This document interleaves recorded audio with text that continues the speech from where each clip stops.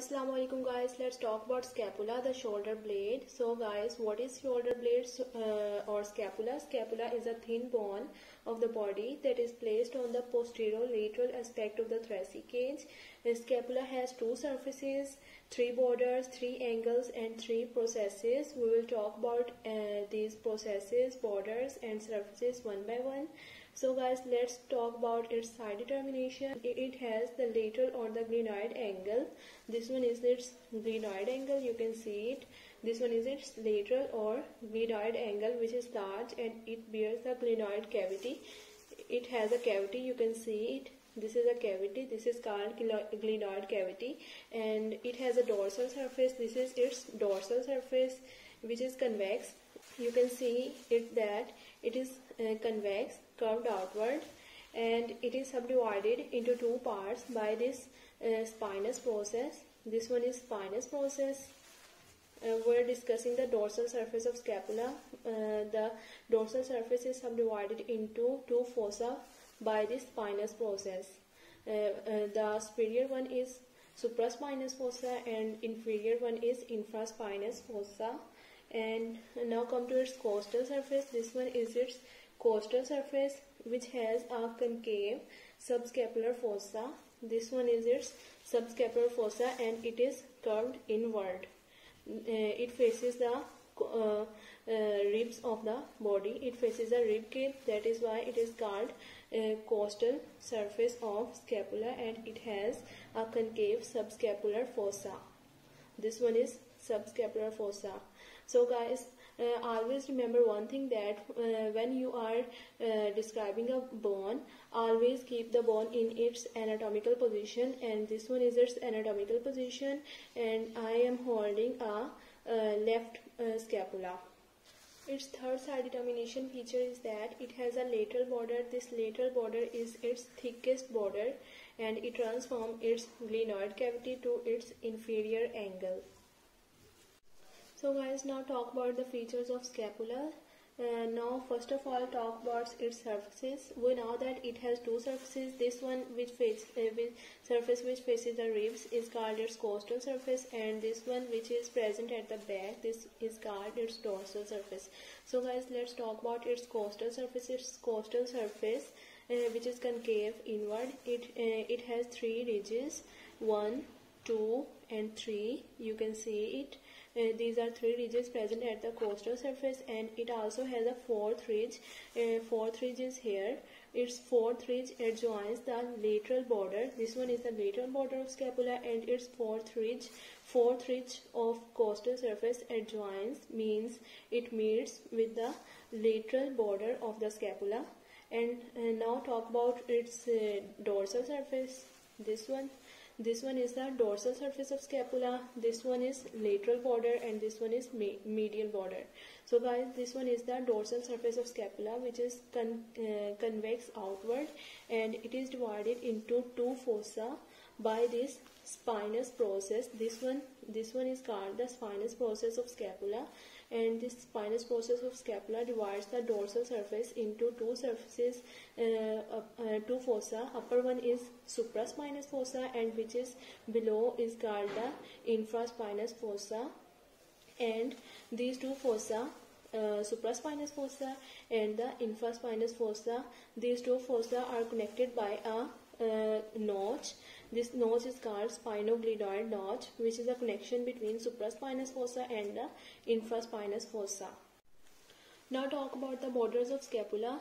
This one is the lateral border, and this lateral border in its upper end, it has a infraglenoid tubercle. This one is infraglenoid tubercle and this one is supraglenoid tubercle. And lateral border has infraglenoid tubercle at its upper end, and this one is its superior border, and superior border near the origin of coracoid process. This one is coracoid process. Near the origin of coracoid process, it has suprascapular notch. This is called suprascapular notch, and the remaining is median border. This one is the median border.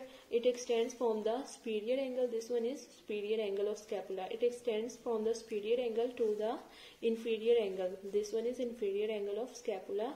Median border extends from superior angle to the inferior angle. Now talk about angles of scapula. This is its superior angle, which is covered by trapezius, and this is its inferior angle. This is its inferior angle, which is covered by latissimus dorsi, and this is its lateral angle. It is broad and it has a cavity, that is glenoid cavity. That's why it is also called glenoidal angle, lateral angle or glenoidal angle. Now talk about the processes of scapula. We know that it has three processes. One is this one at its dorsal surface, this one is its spinous process, and this one is acromion, and this one is coracoid process. It has three processes. Now talk about its spine or spinous process. This is its spinous process.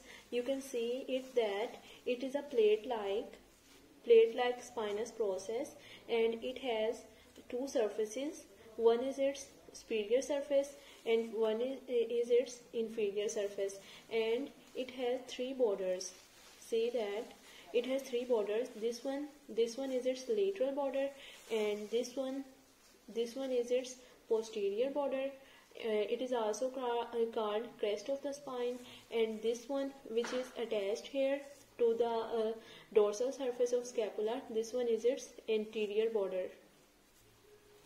It has three borders. It is a plate-like spinous process. And now talk about its posterior border. This one is its posterior border. It is also called the crest of spine. It has two lips. This one is its upper lip, and this one is its lower lip and its upper lip.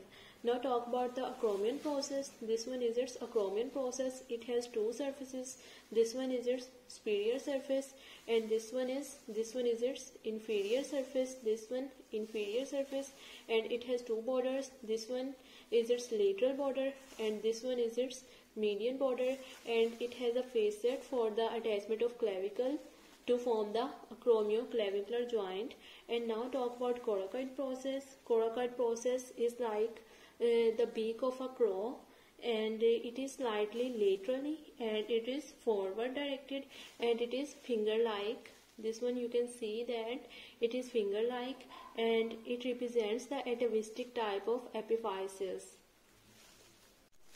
Now come to the attachments of scapula. The multipinnate subscapularis arises from the median 2/3 of subscapular fossa. Multipinnate subscapularis arises from here, and supraspinatus arises from median 2/3 of supraspinous fossa and the upper surface of spine. This one is upper surface of spine. You can see it. And now talk about infraspinatus. Infraspinatus arises from median 2/3 of infraspinous fossa, including the lower surface of spine. This one is the lower surface of spine. And now talk about the deltoid. Deltoid muscle arises from the lower border of the crest of spine and from the lower border of acromion. This one is acromion, and this one is its lower border. Deltoid arises from the lower border of crest of spine and from the lower border of acromion. And now talk about the trapezius. This is upper border of spine. Trapezius is inserted into the upper border of the crest of the spine and into the medial border of acromion. This one is acromion, and this one is its median border. And now talk about the insertion of serratus anterior. This one is costal surface, and this one is costal surface, and this one is median border. Serratus anterior is inserted along the median border of costal surface. Its first digitation, you know that it has 8 digitations. Its first digitation is inserted from the superior angle to the root of spine. This one is root of spine.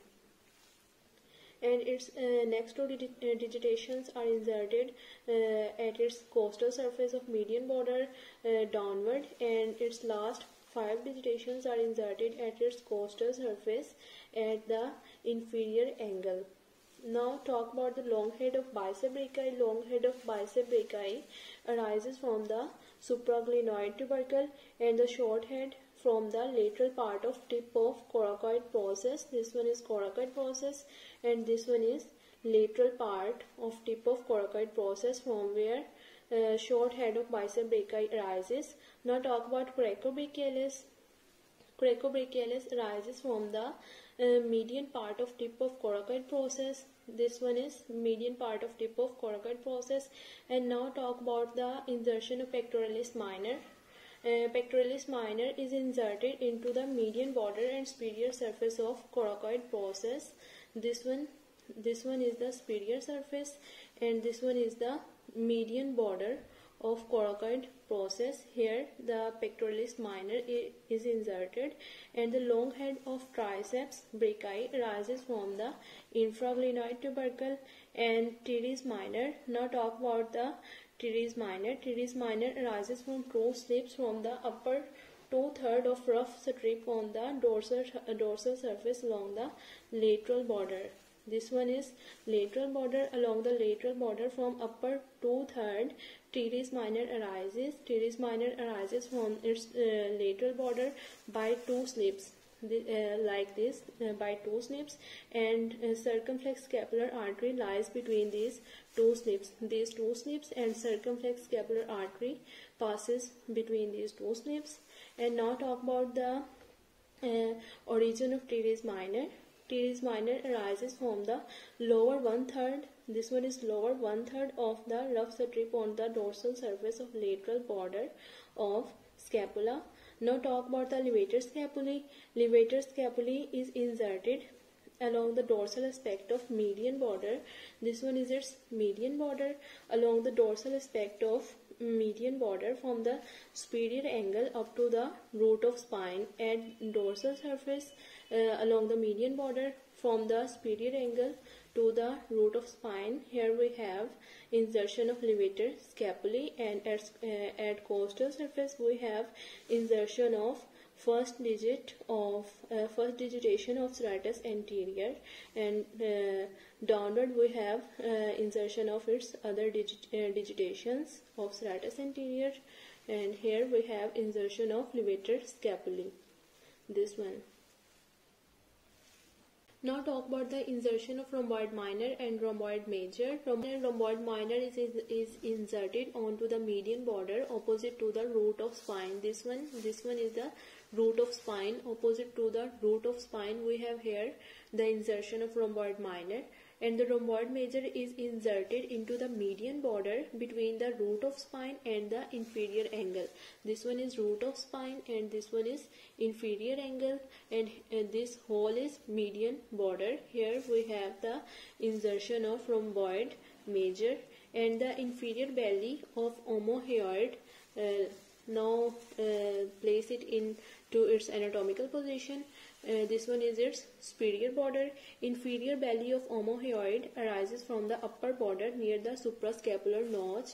From here we have origin of inferior belly of omohyoid. And now talk about the margins of glenoid cavity. We know that this is glenoid cavity, and these are the margins of glenoid cavity which give attachment to the capsule of shoulder joint and to the glenoidal labrum.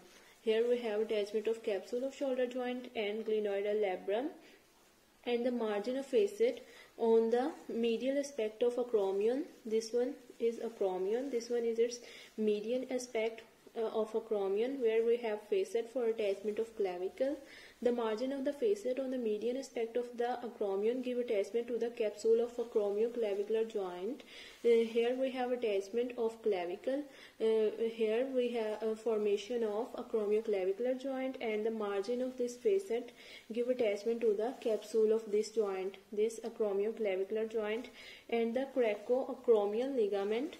Coracoacromial ligament is attached to the lateral border of the coracoid process. This one is coracoid process. Here at its lateral border, coracoacromial ligament is attached at one side and to the median side of tip of acromion process. This one is acromion process. This one is its tip and its medial side. This one is its median side. Coracoacromial ligament is attached at one side to the lateral border of coracoid process and at another side to the median side of tip of acromion process. And now talk about coracohumeral ligament. Coracohumeral ligament is attached to the root of coracoid process. This one is the coracoid process. This one is its root. At one side it is attached to the root of coracoid process, and at an other side it will be attached to the humerus, which will be attached here in the glenoid cavity region. And now talk about the coracoclavicular ligament. Coracoclavicular ligament, here we have attachment of clavicle, like a rod we have an attachment of clavicle, and from coracoid process to clavicle, conoid and trapezoid parts of coracoclavicular ligament attached to the conoid and trapezoid ridges of clavicle. And now talk about the transverse ligament. The transverse ligament bridges across the suprascapular notch. This one is suprascapular notch. Here the transverse ligament bridges and converts this notch into a foramen which transmits the suprascapular nerve. And transverse ligament bridges here and converts this notch into a foramen, and suprascapular nerve passes through this foramen, and the suprascapular vessels lie above the ligament. Here we have transverse ligament. Above that transverse ligament there is passage of suprascapular vessels. Now talk about spinoglenoid ligament. This one is spinoglenoid notch. It is converted into spinoglenoid foramen by the spinoglenoid ligament. Spinoglenoid ligament converts it into foramen, from which suprascapular vessels and nerve passes. Suprascapular and nerves and vessels pass through this foramen. This is all about the side determination, features, surfaces and borders, angles of scapula and its attachments. Hope you guys well understood these features and all about scapula. And Allah Hafiz. Remember me in your sincere prayers. Take care.